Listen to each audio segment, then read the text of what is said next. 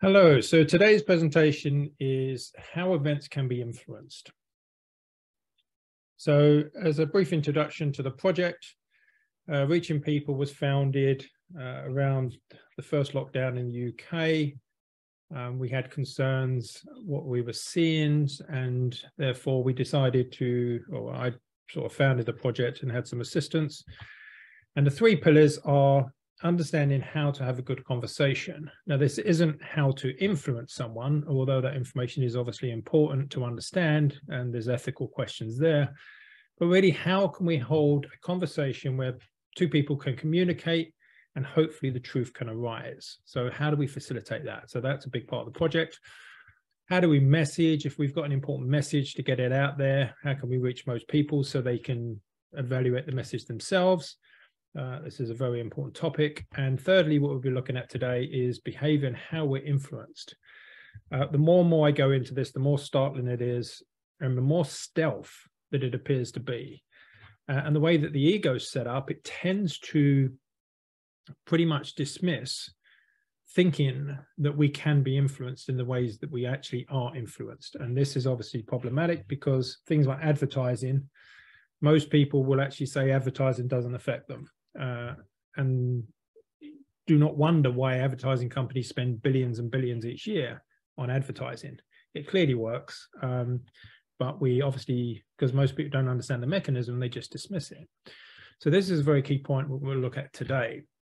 So just a couple of notes before we get going. Obviously, we're very limited on resources and graphics, etc. So I do my best to put these presentations together, but really it's substance over style. There's some really important information that needs to be getting out there.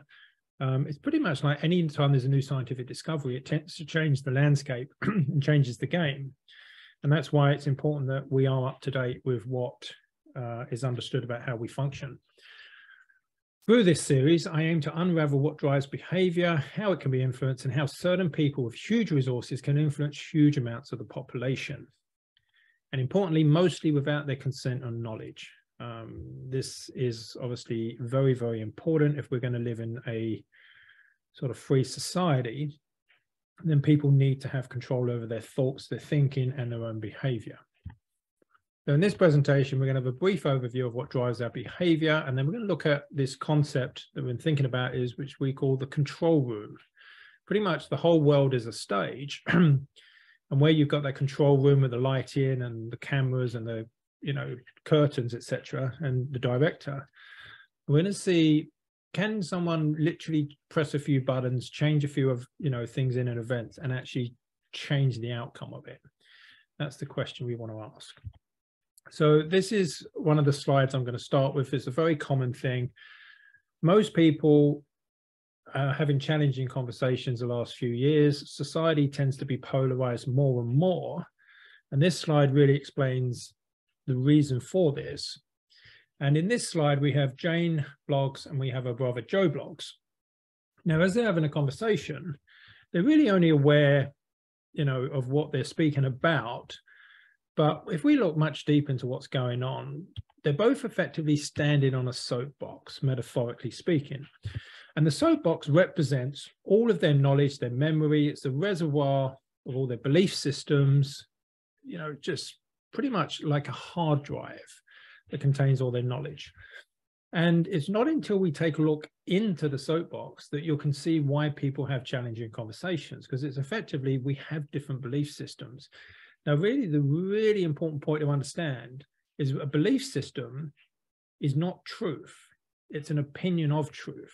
And to understand that distinction is really important because, I've been doing a lot of work the last few months looking into my own soapbox and particularly the shadow part of it, which is, hidden to us. And it kind of surprised me how much stuff in there that's not strictly true resides. And it does drive our behavior. And that's what's really important. So if we look into these two soapboxes, but first, if we say that every time they look at a fact, you're looking at that fact through your own perspective. So through your own unique perspective. And those two things there are magnifying glasses looking at a particular fact. And what we also do is we project whatever's in our soapbox, our knowledge, into the conversation. So if you thought 2 + 2 = 5, that is what you would be projecting to the conversation. and that is what you would be perceiving mathematics through. So if we looked into Joe's soapbox, and let's say Joe believes, and these are just two typical people on opposing sides of the fence. So let's say Joe believes that the media reports the truth. Let's say that he thinks the government serves him. He thinks that science is solid and cannot be corrupted. He thinks if anybody says something safe, then it must be. Trusts the institutions. He thinks there's checks and balances in place. And he thinks there's a consensus. Now, that's really a key point, because if somebody hasn't released data, which happened during the last few years, how can there be a consensus? There can only be the people that have seen the data. So it's really important that the illusion of consensus is one of the biggest drivers for people believing what they believe. So if we looked into Jane's soapbox, and she's in pretty much the opposing view, she believes that there's lots of censorship going on. She thinks there's conflicts of interests across the board. She thinks that non-government organizations are having their fingers in lots of pies. She thinks media is a corporation and is thus, you know, serves the corporate masters. She distrusts her government, and she knows that science can be influenced just as much as any other industry. So these belief systems will literally cloud how anyone sees a fact. So these two people will look at a piece of data and see it completely differently. Now, there was a very famous quote that went along the lines of, we don't believe what we see what we believe. And there's so much to that, more than meets the eye, in fact, in that when we're looking at data, it's so distorted by our belief systems that we really, it's very, very difficult to be objective. But hopefully through this slide, excuse me, you can see that this is what drives most disagreements in conversations. Now, if you actually do want to get through to someone, placing more and more facts in front of them really won't have any effect unless it starts to change the filters by which the facts are viewed. And this is where there's a very good book called Subliminal by Leonard Milodno. And he talks about there being two aspects of mind, which is one's like a lawyer and one's like a scientist. Now, the scientist pretty much looks at the data and then arrives at a conclusion, whereas the lawyer will take sides and then prove that their side is correct. And generally what happens is that most people in a conversation act like a lawyer. They've already made their decision and they're just trying to convince you that they're correct. And of course, we need to really be much more of a scientific viewpoint in that we drive to our conclusions from the data and not the other way around. And really, that was the classic, what Sherlock Holmes quote was. He says that, you know, I can't remember what exactly, but people, you know, find data to fit their theories rather than finding the theory to fit the data. So there's one really, I find, very powerful model that if we ever look at before we look at how we're influenced, it will answer a lot of questions. And it's the metaphor of having the three aspects of our mind. And Joe here, as he stands there, there's actually three parts of his mind that when we look at them distinctively differently, we will understand what drives him a lot better. So we've got the conscious or rational mind. And we pretty much are under the illusion that we're in complete conscious control of ourselves. But if we really looked at it a lot deeper, you know, do we always eat exactly what we want to eat? Do we always act in exactly the ways we want to act? And the answer to that question is, certainly for myself, is no. And I think for most people could admit we're not always able to control ourselves. We've got the monkey part of the mind, which really is there for safety. So anytime that, you know, we're in an event where we're threatened in any way, you'll have this sort of animal part of mind that take over, and you won't be conscious or rational, but you will be acting in a way to protect yourself. And this, in my opinion, is the most important part. And it's the map, or in this picture is representing a GPS. And what happens is that the conscious mind and both the monkey, how do they know what is true? How do they know what information to refer to? And that's in the map. So if we looked at one of the typical examples in the pandemic, masks, for instance, I'm of the opinion they are not effective in any way and probably compromise their health. That's my opinion. And I think a lot of the science supports that. But let's just say that Joe believes that masks work. That information, masks work, would be in his map in this GPS system. Now, if he then also had a piece of information in there that said that someone not wearing a mask is dangerous to me, that would signal threat. And then you would see him become very irrational and the gorilla would take over. And it's instances like this where you can see people go from very rational to gorilla almost instantly. And it will happen whenever they're threatened, either physically or egotistically threatened. So if you told someone they're wrong, that'd be a threat to the ego, and you would very quickly see the gorilla in most instances. So the key to this is that I think the real power of the conscious mind is to start programming ourselves. Our map is programmed from we were born to the present day. And for certainly the first 16 years, you could argue that we didn't have much control over that.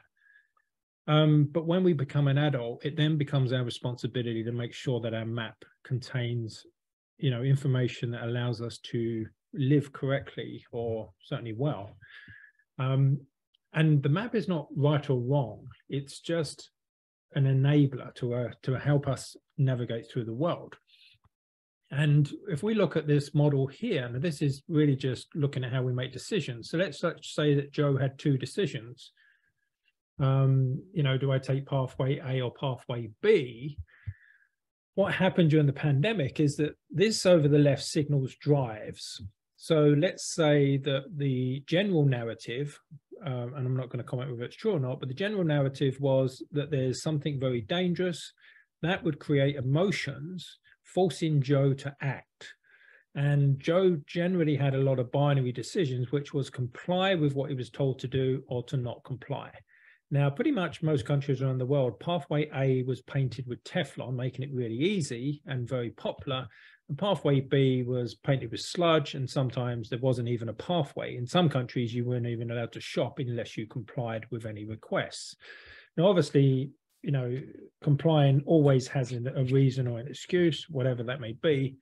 And it's up for each person to, evaluate whether that's valid or not. But the key point is that I don't think people were fully aware of, most people's decisions were not conscious. A lot of people were acting from the gorilla part of their mind because they were basically scared. And in the UK, it was done intentionally by the nudge unit. And of course, how do they know to be scared? Because the information in the map.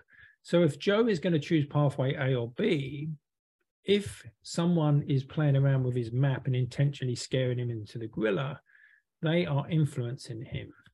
And the question is, if he's aware and if he's consensual in this. And I think that's a very important question.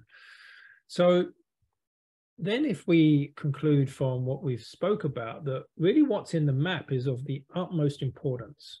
If you think that, standing next to someone's going to kill you, then you're not going to stand next to someone. And it's going to cause a lot of stress in someone's life. So the information that we hold on our map is really, really key. So the soapbox effectively is, the metaphorical representation of the map. And of course, the whole role of propaganda is to interact with the map. Propaganda isn't designed to consciously change someone. It's really to influence people. And a lot of the time, this happens beyond this line. And this line is the liminal line. And liminal is, relating to or situated at a sensory threshold, are barely perceptible or capable of eliciting a response. So anything subliminal is basically outside of our awareness. So what I think happens is that we are so attached to our map that we don't see the distinction that what we believe isn't necessarily true, that if someone does get us to believe something that's not true, this is what led Voltaire to say, if you can convince me of absurdities, I can commit atrocities. And because the way that the ego functions, in that it's a large portion of the ego, and really the mind is designed for safety, it's not designed for truth. And what's really fascinating about this is one of the most important things within the psyche is actually social acceptance, and it's almost as important as safety. So what happens is that we believe what we believe and we think it's true. So therefore we think it's very hard for people to fool us. And this is what led Mark Twain to say it's easier to fool people than convince them they've been fooled. because most of us aren't aware that we're being influenced by the information coming into our unconscious mind. I mean, there's, over the next few series and parts, I'm going to be showing, I mean, I've been through so many studies recently. I mean, just one at the top of my mind is that they played music in a supermarket, and they would play French or German music. And when they played French music, the sale of French wine went up considerably, and then we played German music, the same happened. Now, this happened outside of people's conscious awareness, which was provable time and time again when they run studies on so many different areas of this. And Darren Brown and many other sort of mind magicians have proved this time and time again. But what is startling is that when people are asked whether the information affected them, they always say no.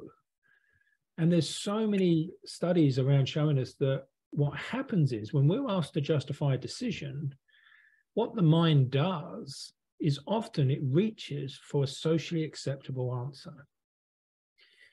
Because this is what so much of the ego is doing. It's trying to fit in. And you can understand evolutionary wise why that's important, because a couple of thousand years ago, if you got excluded from the tribe or the clan, it would probably be quite difficult to survive. So one of the biggest drivers really is being socially accepted. And there's the whole theory of social exclusion theory shows that it's really quite traumatic to be excluded from society, which is why one of the biggest drivers is basically to demonize anyone that doesn't comply with any requests. So hopefully that, you know, this is a really large subject touching on, but it's really how it's quite straightforward for a person to fool themselves. And a lot of the time it can happen without our knowledge. So then we are bringing this rather interesting concept of the control room. So if we can be influenced, what are the things that influence us? Are there dials, metaphorically speaking? Are there buttons that someone could press to influence another person's behavior? And this comes up with one of the most important subjects in psychology, which is the person versus the situation. Now, that on the right is obviously a rather funny representation of the toilet roll run that happened in the UK. And I don't know if it happened in any other country, but effectively, when something is perceived to be scarce, people tend to go and try and hoard it. So, you know, this has happened time and time again in the UK. They just announce a petrol shortage or whatever shortage it is, and it becomes a self-fulfilling prophecy because people just go out and buy it all. And a lot of the time, you know, they buy much more than they need, and that creates the panic. So the flow of goods really has a certain time period to it. And if that changes, then obviously the supply does not meet the demand. So the first button could be time. We're going to look at. And there's a very famous study from social psychology, which is the Good Samaritan, which this picture represents. Now, the Good Samaritan was a study where they were studying theology students, and they split them up into 3 different groups. And they did a personality test, everything else to represent, was it the person or the situation that controlled the behavior? They split them into 3 different groups. They split them into a group that were told that they had lots of time, another group that told they were on time, and another group that told they had to hurry and they were running late. And then what they did was they put an actor on the journey who was feigned assistance in need of a Good Samaritan. And what they found was that the people that were in a rush, only 10% of those stopped, whereas the ones that had loads of time, 65% of those stopped. So what you found was that just the time button actually changed people's behavior. And they did a comparison with, you know, half of them were actually told they were going to do a lecture on the Good Samaritan. And that obviously increased the chances that they would stop. But as you can see, it was really, if they were in a rush, there was a much less chance that the person would actually stop. Now, what they concluded was that the time rush actually narrowed the cognitive map. It really focused them on the task at hand. And obviously, there's a famous old quote that says, give them bread and circus and they never revolt, which is, you know, where is our attention? Now, button 2 in this, you know, metaphorical control room, we're going to look at as authority. And obviously one of the most famous studies on this is Milgram, but there's many of them. And Milgram's study was set up in such a way that a person was told they were going to give an electric shock to another person. It was actually an actor and it wasn't connected. And the actor was feigning being hurt when the buttons were pressed. But the real study was to determine whether someone would actually press the button just because someone in authority told them to do so. Now, the results of the study were startling. They have been replicated numerous times, and you've only got to look over the last few years to see a real-world use of this. But the real point that not many people focus on, I think is really important, is that Milgram actually surveyed a lot of experts prior to running his studies. And he asked them how many people would press the button that would potentially fatally hurt another person. And the general consensus was that less than 1% of people would press the button. It actually turned out to be 65% of people pressing the button. Now, that is, again, the startling vortex, the gap between what we think people would do and what people actually would do. And that's why behavioral sciences have made us, startling advances over the last couple of decades, because they stopped listening to what people said and they started watching what they did. Largely, people's explanation of why they do things isn't always that accurate. And it can be if we start to really understand what drives us. But I think one of the most telling studies in this respect is around social proof again. So what they did was they designed a study to determine in a hotel room which sign would be the most effective at getting people to recycle the towels. And they did this numerous times to work out what was the most effective sign. So they knew what the best one was. Then what they did was they surveyed people to ask them what would be the best message. And in fact, the best message people rated as being the least effective. So that's really quite startling. The one that worked the most, people said it would work the least. And it really was social proof. And the sign was, X amount of people recycle their towels. Oh, if everyone else is doing it, I should do it as well. Now that happens at such an unconscious level, and you've only got to look around. We dress the same. We do, it's a lot of the actions that we do is not to stand out or be rejected from society. Now, another study around here was quite fascinating. Was in a natural forest. A lot of petrified wood was being stolen. So they put up three signs. One of the signs was blank. One sign said, please don't steal the wood. The other sign said, 7 tons a month or whatever gets stolen, or a year, or whatever it was. And that actually increased the theft. Actually telling people how much was being stolen increased it threefold, I think it was. And of course, at first, that seems crazy, but in fact, when you understand how social proof works, it's effectively, if everyone else is doing it, I might as well do it as well. And that's probably why, when you look at any sort of industries, when some of them are, people are not doing ethical behavior, I think a lot of the time it's because of their peers are doing the same. So number 3, button 3, conformity of social proof. And obviously, we just touched on this with a few of those studies.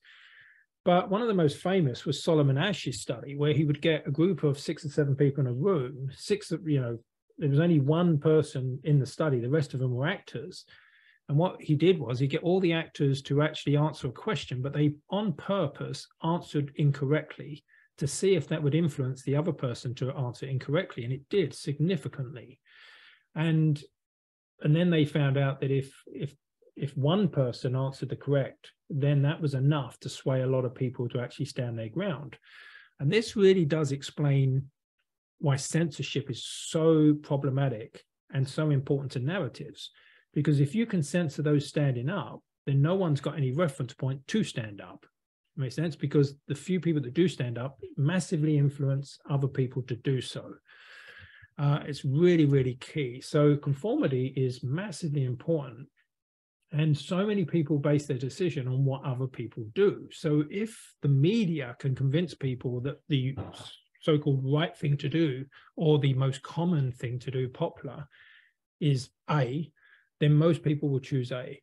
And a lot of the propaganda around the pandemic actually focused on this. I've seen some actual documents that said that they were forcing certain timelines to get as many people in for a first instance of something so they could get the numbers up to convince other people to do so. Button for scarcity, which is hugely, hugely powerful. And obviously, you know, this is an example of scarcity. And you'll see it time and time again. You know, people queue up outside shops all night to buy something if it's in, you know, high demand and small supply. There's something in the unconscious mind that if there's not much of something, you know, the desire for it goes up significantly. And then you had probably noticed in the pandemic that every product that came out was undersupplied, supposedly so. I mean, it was always, you know, in high demand and short supply. So in summary, what we effectively have is the all world's a stage with lots of actors. You've got these directors and you have a control room. And if you can press these buttons on large scale, then it is possible to shift behavior in a large amount of the population, and a lot of the time beyond their awareness. And of course, like any show and theater, once you see behind the curtain, once you see it's all a show, it no longer takes you or grasps you. And I think that's what a lot of people are seeing. How much of it is a show? I mean, that's everyone's individual, you know, opinion to decide. And my role here is just to show the mechanism by which it can happen. And some of the studies will really show that the compliance goes from small numbers to startlingly high numbers. It's not that it changes things 5 or 10%. I mean, the commitment principle, one of the buttons, literally takes compliance from about 17 to 75% on average. And that is startling. So in summary, it is important to understand the 3 aspects of mind metaphor to understand behavior. Now, we've been working on processes to literally take control and update the maps. We can do it ourselves because, for instance, if your map says water's dangerous, but you know consciously it's not, it doesn't make any difference. If you have a phobia of water, the phobic response is going to kick in until the map is updated. So we move away from, you know, pain and towards pleasure, but not the actual pain and pleasure, the perceived pain and pleasure. And how do you know if something's pleasurable or painful? Because it's in the map. And advertising effectively, why do people go and buy junk food? Because they've got positive associations with it. When they think about it, it makes them feel good, even when afterwards it may not make them feel good. Much of what influences people happens subliminally. We're going to do a number of presentations on this. It's really quite startling that our environment affects us so massively, but it makes perfect sense. I mean, when you look at how the body and the mind functions, it's really important that we take in lots of the data, but our conscious mind isn't able to do that. So much is taken in unconsciously, and then it gets filtered via these processes.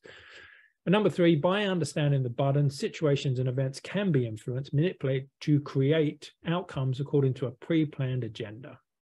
If you know how people are going to respond to an event or situation, and then creating that event or situation in a specific way, you can pretty much predict what outcome you will get in many situations. And I think that is obviously quite troublesome, but I think if that's understood by everyone, then the theater plays out differently. So that's why I think it's very important to understand that. So, and number 4, most of this will be denied by the rational mind until it sees it. Anyone that's seen the selective attention test with the gorilla walking across the screen, people say there was no gorilla in there. You literally have to rewind it to show them that the gorilla was always there. Because I must have seen it. How could I miss the gorilla? Because we were distracted. And it's actually about 50% of people miss the gorilla. So that concludes today's presentation. These Zooms are free. Obviously, trying to fund this project to expand it and to get the stuff done. So if you do want to support us, you can donate here. Or if you would want some one-on-one sessions or workshops, please visit the website or email me. I'm going to open up for Q&A and stop recording.